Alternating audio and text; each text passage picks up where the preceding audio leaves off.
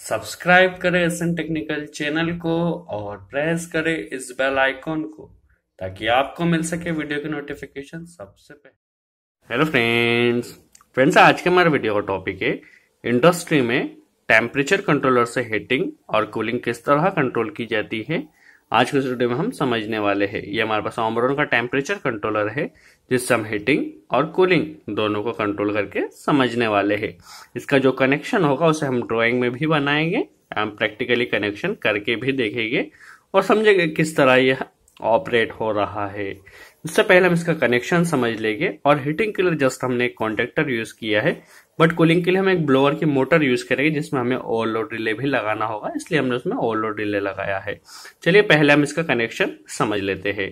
जो 9 और 10 नंबर का पॉइंट है, ये जो कि यह है, इसमें हमें 220 सप्लाई कनेक्ट करना होगी इसे ऑपरेट करने के लिए। 7 और 8 नंबर का जो पॉइंट है ये हम कूलिंग के लिए यूज करेंगे, जो कि एज अ एनसी यूज करेगा। जब भी टेम्परेचर जो सेट वैल्यू से ज्यादा होगा तो यह ऑपरेट होगा। 1 और 2 नंबर क्या होगा, एज अ हीटिंग के लिए हम यूज करेंगे, जो कि एनओ की तरह वर्क करेगा। जो टेम्परेचर सेट है उस टेम्परेचर जब भी कम होगा तो इसका पॉइंट यूज में आएगा। इसके अलावा 4 और 5 नंबर का जो पॉइंट है वो हम थर्मोकपल के लिए यूज में लेंगे। चलिए पहले हम समझ लेते हैं इस टेम्परेचर कंट्रोलर की वर्किंग क्या होगी, उसके बाद इसका कनेक्शन हम करके देखने वाले हैं। तो चलिए इसकी वर्किंग पहले हम समझ लेते हैं, उसके बाद इसका कनेक्शन हम ड्राइंग में भी देखेंगे, हम प्रैक्टिकली करके भी देखने वाले हैं। हम इसकी वर्किंग पहले समझ लेंगे ताकि हमें पता चल सके हमारा हीटिंग कब ऑपरेट होगी, हीटिंग के लिए हीटर कब ऑपरेट होगे और हमारा ब्लोअर कब ऑपरेट होगा। चलिए पहले हम इसकी वर्किंग समझ लेते हैं। सपोज इसमें हमने अभी सेट किया है 50 डिग्री टेम्परेचर, हमने यहाँ पे 50 डिग्री इसमें सेट किया है। अब 50 से कम जो भी होगा, चाहे वो 40 हो 49 तक हो, दैट मीन्स अभी सपोज हमारा टेम्परेचर आ रहा है एक्चुअल 40 आ रहा है, तो हमारा हीटिंग का जो कॉन्टेक्टर है वह ऑपरेट होगा, जो कि 1 नंबर और 2 नंबर से जो सप्लाई हमने कनेक्ट की है इसका एनो वर्क करेगा। यह वर्क कब तक करेगा, जब तक इसमें 40-50 अपना आ जाए एक्चुअल टेम्परेचर।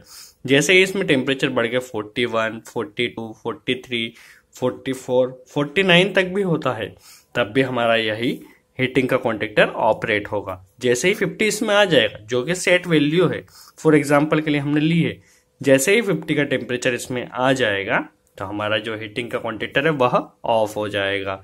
अब टेम्परेचर जैसे ही बढ़ता है 51, 52, 53 जो भी ऊपर जाता है, तो इस कंडीशन में हमारा ब्लोअर की मोटर ऑपरेट होगी और जो हमारा हीटर है उसे ठंडा करने का काम करेगी।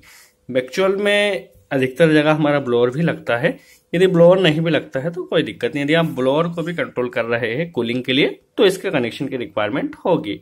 अब सपोज इसका टेम्परेचर बढ़ के 51, 52, 53 जो भी जा रहा है, उससे जब तक ऊपर रहेगा तब तक हमारा ब्लोअर ऑपरेट होगा ताकि हमारी जो हीटिंग है वह कंट्रोल में आ सके। अब एक्चुअल में जैसे ही 50 आएगी तो हमारा जो ब्लोअर है वह ऑफ हो जाएगा और जैसे ही 49, 48 होगी तो हमारा हीटर का जो कनेक्शन है वह कनेक्शन ऑपरेट होगा और हमारा हीटर वापस चालू हो जाएगा। चलिए अब हम इसका कनेक्शन समझ लेते हैं।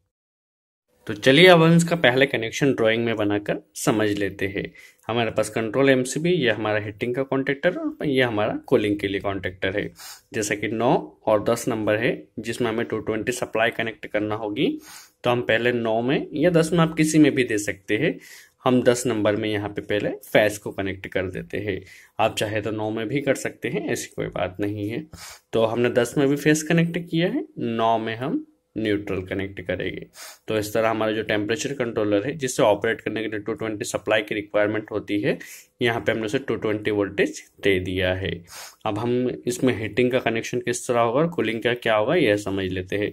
जैसा कि इसमें 1 नंबर हम हीटिंग के लिए यूज करने वाले हैं, 1 और 2 नंबर जो पॉइंट है वो हम यूज करेंगे हीटिंग के लिए। ये हमारा हीटिंग के कॉन्टेक्टर को ऑपरेट ऑन और ऑफ करेगा और 7 और 8 हम कूलिंग के लिए यूज करेंगे। तो इसी से हम एक लूपिंग निकाल के 1 में दे देते हैं और इसी से एक लूपिंग निकाल के हम 8 में दे देते हैं। अब हमारे पास 1 में भी चली गई है और 8 में भी सप्लाई चली गई है। तो आप यहीं से देते हैं तो यहीं से एक्सटर्नल यदि आप कनेक्ट करते हैं तो एक्सटर्नल सप्लाई भी दे सकते हैं, जो कि आप इसे कंट्रोल करना चाहते हैं। तो अब जैसे ही इसका टेम्परेचर जो सेट वैल्यू है उससे कम होगा, सपोज 50 से कम हुआ, तो 50 से कम होने की कंडीशन में यहाँ से जो 2 नंबर से सप्लाई निकलेगी, जो कि जाके हमारे हीटिंग के कॉन्टेक्टर को ऑपरेट करेगी। अब 50 से नीचे जब जब भी होगा तो हमारा हीटिंग का कॉन्टेक्टर ऑपरेट होगा और उससे हमारे हीटर ऑपरेट होगा, ताकि हमारा टेम्परेचर बढ़ सके। अब जैसे ही उसका सेट वैल्यू से टेम्परेचर ज्यादा हुआ, दैट मीन 51, 52, 53 जो भी हुआ, उस कंडीशन में हमारा ब्लोअर ऑपरेट होगा और हमारी जो हीटिंग है वो कंट्रोल होगी। और यहाँ पे हम जैसे न्यूट्रल डायरेक्ट कनेक्ट कर देते हैं। तो न्यूट्रल की वायरिंग हमने आखिरी में की है और फेस की वायरिंग तो आप समझ ही गए होंगे। तो हमारा हीटर जब टेम्परेचर कम होगा तब हीटिंग ऑपरेट होगी और टेम्परेचर ओवर होने की कंडीशन में हमारी कूलिंग ऑपरेट होगी और कूलिंग के लिए मोटर ऑन होगी। चलिए, हमने जो कनेक्शन यह बनाया है इसे ही हम प्रैक्टिकल बनाकर भी देख लेते हैं और फिर देखिए किस तरह यह ऑपरेट हो रहा है।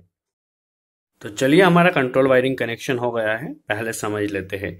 ये हमने इनकमिंग कनेक्ट की है और आउटपुट से हमने क्या किया है, सबसे पहले टेम्परेचर कंट्रोलर का जो 10 नंबर है, 10 नंबर में हमने फैज को कनेक्ट किया है, जिस तरह ड्राइंग में दिखाया था उसी तरह। अब यहीं से हमने एक लूपिंग 8 नंबर में दी है, जिस तरह ड्राइंग में दी थी, और एक लूपिंग 1 नंबर में दी है। आप यही सप्लाई को यूज कर रहे हैं क्योंकि हम जस्ट प्रैक्टिकल के लिए कर रहे हैं, इसलिए आप अदर सप्लाई लाके भी यहाँ पे कनेक्ट कर सकते हैं। और न्यूट्रल हमने 9 नंबर में कनेक्ट कर दिया है।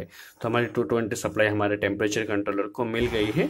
अब जब भी टेम्परेचर कंट्रोल में हीटिंग कम होगी, दैट मीन सेट वैल्यू से टेम्परेचर कम होगा, तो हमारा हीटिंग का कॉन्टेक्टर ऑपरेट होगा। और जब भी सेट वैल्यू से ज़्यादा टेम्परेचर होगा तो हमारा कूलिंग का कॉन्टेक्टर ऑपरेट होगा और हमारा ब्लोअर की मोटर रन करेगी। और उसमें न्यूट्रल हमने डायरेक्ट कनेक्ट किया है कॉन्टेक्टर को ऑपरेट करने के लिए। तो जिस तरह हमने ड्राइंग में दिखाया था उसी तरह से कंडीशन में कुछ भी हमने चेंज नहीं किया है। और एक और चीज, हमने यहाँ पे जो सप्लाई यूज की है 8 नंबर और 1 नंबर में, आप अलग सप्लाई लाके भी कनेक्ट कर सकते हैं। और 4 और 5 में हमने थर्मोकपल के वायर की जगह हम प्रैक्टिकल कर रहे हैं, तो यहाँ पे से पॉइंट को शॉर्ट कर दिया है। आप जब भी प्रैक्टिकल एक्चुअल में बनाएंगे तो आपको थर्मोकपल कनेक्ट करना होगा, जस्ट हम प्रैक्टिकल कर रहे हैं इसलिए इसे शॉर्ट कर दिया है। चलिए, अब हम समझ लेते हैं हमारा कनेक्शन किस तरह वर्क कर रहा है। हमने अभी एमसीबी को जैसे ही ऑन किया, हमारा टेम्परेचर कंट्रोलर ऑन हो गया, प्लस हमारा हीटिंग का कॉन्टेक्टर भी ऑन हो गया है। अभी आप देख सकते हैं कि हीटिंग का कॉन्टेक्टर क्यों ऑन हुआ, क्योंकि हमने सेट वैल्यू है 31 और एक्चुअल आ रही है 22। अब हीटिंग के कॉन्टेक्टर ऑन होने से क्या होगा, हमारी हीटिंग बढ़ती रहेगी। और कब तक बढ़ेगी, जब तक इसमें 38 ना आ जाए। जैसे ही 38 आ जाएगा, हमारा हीटिंग का कॉन्टेक्टर ऑफ हो जाएगा और कूलिंग का कॉन्टेक्टर ऑन हो जाएगा। तो हीटिंग कूलिंग कॉन्टेक्टर क्या करेगा, ब्लोअर मोटर स्टार्ट हो जाएगी और ब्लोअर मोटर उसे ठंडा करने का काम करेगी, ताकि हमारी हीटिंग मेंटेन कर सके। अब 16 हमने जैसे ही किया है, हमारा हीटिंग बंद हो गई है और कूलिंग स्टार्ट हो गई है, क्योंकि हम इसे मैनुअली अभी कर रहे हैं। तो आप देख सकते हैं, अब जैसे वापस 26 किया है तो हमारा ब्लोअर बंद हो गया और हीटिंग चालू हो गई। हीटिंग कब तक चलेगी, जब तक 26 डिग्री टेम्परेचर ना आ जाए। तो अब जैसे ही हमने इसमें 14 कम किया, दैट मीन्स मैनुअली हम इसे यहाँ पे कम कर रहे हैं। तो जैसे ही कम ज़्यादा करते रहते तो हमारा हीटिंग और कूलिंग ऑटोमेटिकली टेम्परेचर के हिसाब से ऑन और ऑफ होती रहती है, जिससे हमारा एक टेम्परेचर मेंटेन रहता है जहाँ पे हम इसे कंट्रोल करना चाहते हैं। तो इस तरह आप कहीं पे भी इंडस्ट्री में समझ सकते हैं हीटिंग और कूलिंग किस तरह कंट्रोल की जाती है। ये जस्ट हमने कंट्रोल वायरिंग दिखाई थी। पावर वायरिंग के लिए हमें इसमें हीटर और ब्लोअर कनेक्ट करना होगा, तो वो हम आसानी से कर सकते हैं। इसलिए इसमें कूलिंग जो कंट्रोल वायरिंग किस तरह की जाती है यह हमने समझा। और यहाँ पे आप थर्मोकपल की जगह जो है थर्मोकपल आपको कनेक्ट करना होगा, क्योंकि हम प्रैक्टिकल कर रहे थे इसीलिए हमने यहाँ पे वायर को शॉर्ट किया। सो फ्रेंड्स, आज के लिए इतना ही। वीडियो अच्छा लगा तो लाइक का बटन जरूर प्रेस करें। Thanks friends.